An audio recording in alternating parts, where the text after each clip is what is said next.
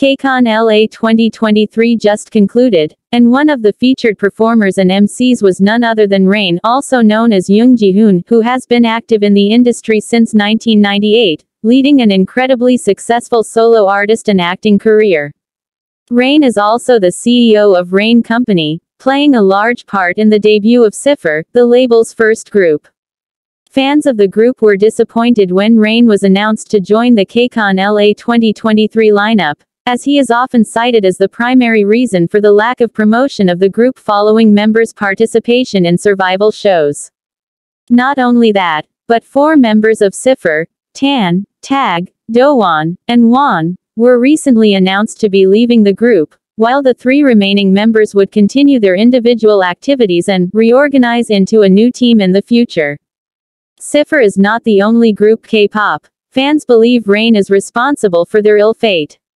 So, many proposed a Black Ocean, an organized protest in which attendees at an event turn off their lightsticks during an artist's performance. So, was this Black Ocean successful? Some attendees reported that Rain indeed received a Black Ocean. Videos circulating online show spectators booing Rain and many turning off their lightsticks during his performance on stage. Many fans even brought banners to the event to show their support for Ciipher and their plea for justice on behalf of the group.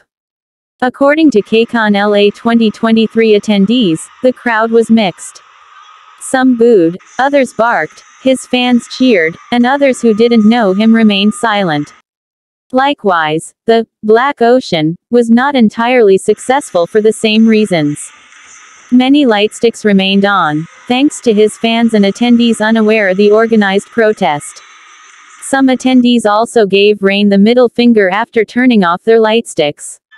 When compared to when the K-pop group KCON performed, Rain's audience was indeed much darker than the other headliners.